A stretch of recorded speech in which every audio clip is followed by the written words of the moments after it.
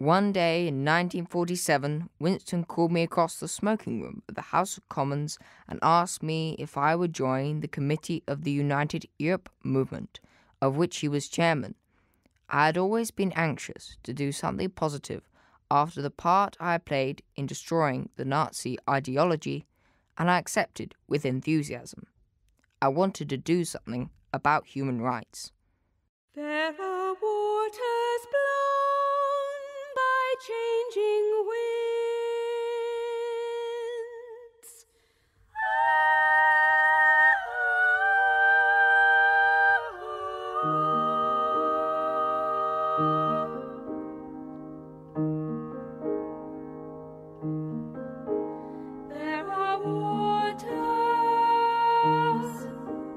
There are waters blown, stormy waters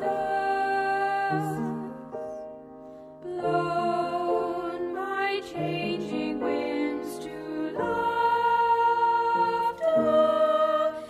and lit by the rich skies of day.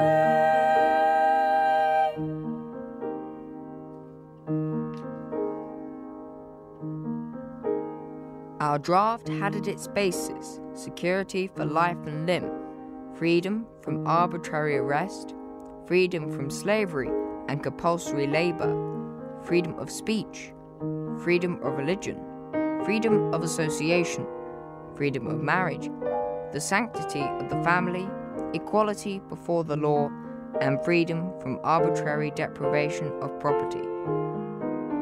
I was very anxious that we should get an international sanction in Europe behind the maintenance of these basic decencies of life.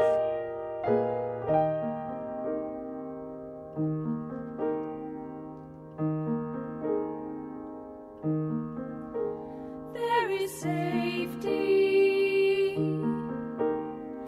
short in the dark tides of a world at rest.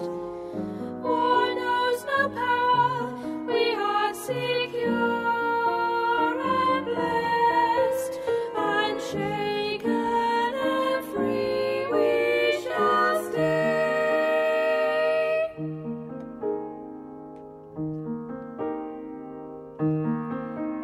And after frost with a gesture stays the waves that dance, and wandering loveliness he leaves a white, unbroken glory. The gathered radiance,